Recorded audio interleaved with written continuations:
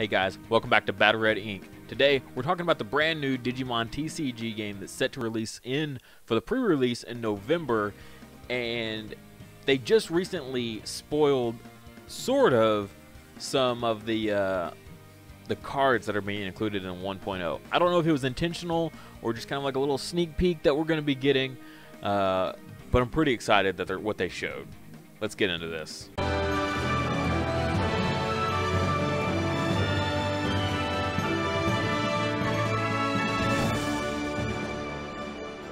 As always, if you're new to the channel, please like the video and subscribe. I try to put out as much content covering all the different stuff that I can to help you guys out. So if you like the channel, please subscribe. We're getting close to that 1,000 mark, and I can't wait to hit it. It's going to feel like a great accomplishment. Also, if you really want to support the channel, I have a Patreon and a link in the description below. For that, you can get access to my private Discord server as well as some other cool incentives. Also, the link for my Teespring is in the description as well for all of my merch for the channel. So definitely please check those out. I greatly appreciate your support. Alright, so just the other day we got this awesome little spread here of rarities for the upcoming January release, which is also the pre-release. This is the 1.0 pack, right?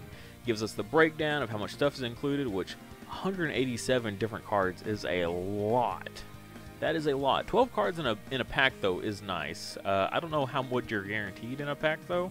It's like 11 commons and then just one of the other ones, or 10 commons, one uncommon, and then one of the others. I don't know. So that'll be kind of interesting to see how they kind of divide that up. Because I'm worried about those super rares, but that's not what this is about, right? So then they gave us the box toppers of what they plan on releasing, as well as the promotion pack, which this is super awesome. I'm glad we're getting these promos. A lot of people were worried because in Japan they were a little more difficult to get. Well, not necessarily difficult, but a little different to get, right? So we're getting these as well, which is great. And then we're also getting a dash pack as well. Which is this down below here, this in gray, and the dash pack is just alternate arts, which is pretty awesome that you get.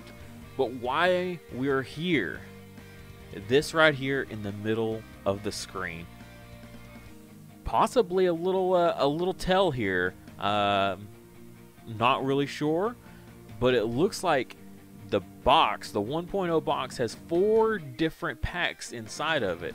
Now of course the cards inside these packs are going to be random, but 4 different artworks for the 1.0. If you look here, right here, version 1.0, version 1.0, version 1.0, version 1.0. These aren't just for different sets. This is all version 1.0. And if you've been playing a card game for long, you know that the artwork that's on the pack is included in the pack, right? So then we're getting all of these guys here. So we're getting Omnimon, which is pretty much a guaranteed. We saw that coming. We're getting the 1.0 Wargreymon and Metal Garurumon. This right here is great, great news. We're getting Shine Greymon, which is huge. Yellow desperately needed this to be in the 1.0 pack so bad. As far as yellow decks are concerned, this is kind of their only strategy that they have available. We got Gallantmon, which is pretty cool. I know he's a huge fan favorite. So definitely a good idea to include him for the English release because of just how popular he is in the U.S. as well as other English speaking areas. Don't mean to exclude you guys. We got the Diaboromon, which is kind of cool. Not really doing anything, but I think he's a pretty interesting piece, and I think he has a lot of potential, just depending on how the game goes. Potentially, if Omnimon ever gets limited a little bit, I know we're a long ways off for any kind of limit or ban list in this game, but for the future, just kind of keeping an eye out. If he ever falls off, I think Diaboromon is going to be definitely a good contender. Also, we got Devimon, which is pretty cool for you purple players out there. Oh man, I'm forgetting this guy's name. Machinedramon? Yeah, Machinedramon. Got it right on the first try. I completely drew a blank.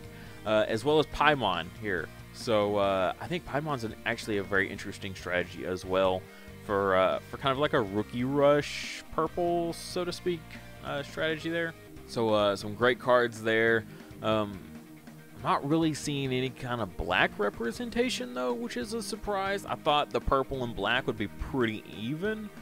Seeing a lot of purple here, but we do have some black, so we are thinking that there should be as well as others. I thought we might have saw Beelzemon, but no Beelzemon on the cover art, which is a surprise because he's a huge fan favorite right up there with Gallantmon.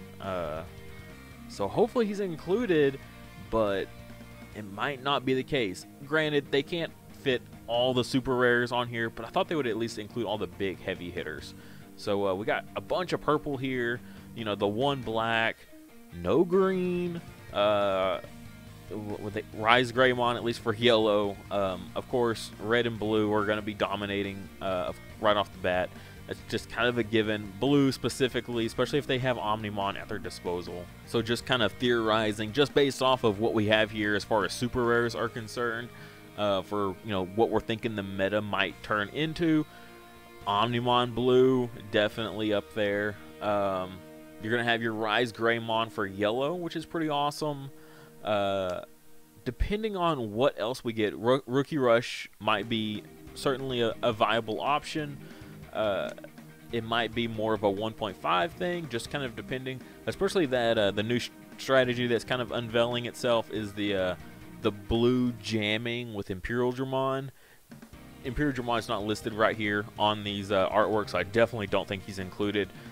He's already barely just hitting the surface in Japan, just being talked about, so I don't think he's going to be in our set. So there goes that kind of Rookie Rush jamming strategy where you could just blow him out of the water super fast. That's a shame. Piedmon kind of opens it up for purple though, for that Rookie Rush strategy with them. I think that might be kind of neat. I say Rookie Rush, it's like level 4 and below. So, and he's a level 6 that he's just a wind plate effect that makes him so good. So you don't even need to worry about evolving up into him. So you can just, like I said, play all those lower level guys, all the rookies and level 4s, and that's all you kind of need. You know, include your blockers, that sort of thing. And I think that'll definitely be a great option there. But that's kind of it. I haven't seen Gallantmon really perform yet. I still think he's an awesome, awesome piece. Again, though, until someone kind of figures him out, because he's kind of awkward, I don't think we're going to see much. But hopefully we'll get a level 7 from him for his advanced states, and that would be insane. But I don't know if that's going to happen for a little while. And then the Diaboromon, like I said, as long as Omnimon's super potent in the metagame, I don't see him doing much of anything. So just keep him on the back burner. Don't just trash the card. He's got potential. Let me know what you think about my theories here with these packs. I definitely think that's what we're going to be getting. If you think otherwise, or if you have any other kind of theories of what you think might be included in addition to these guys, and want to chat about it, definitely post in the comments below. I'll definitely try to reply to all of you guys as much as I can, as often as I can. And just happy gaming, guys. Also, if you liked the video, please like the button, the little like button. It helps me out a whole lot, and I greatly appreciate all the support you guys give me just by watching the videos, commenting, liking the videos, and subscribing to the channel. We're almost to that 1,000 mark, and I cannot wait. And so all you guys support getting me there is greatly, greatly appreciated. And I'll see you next time.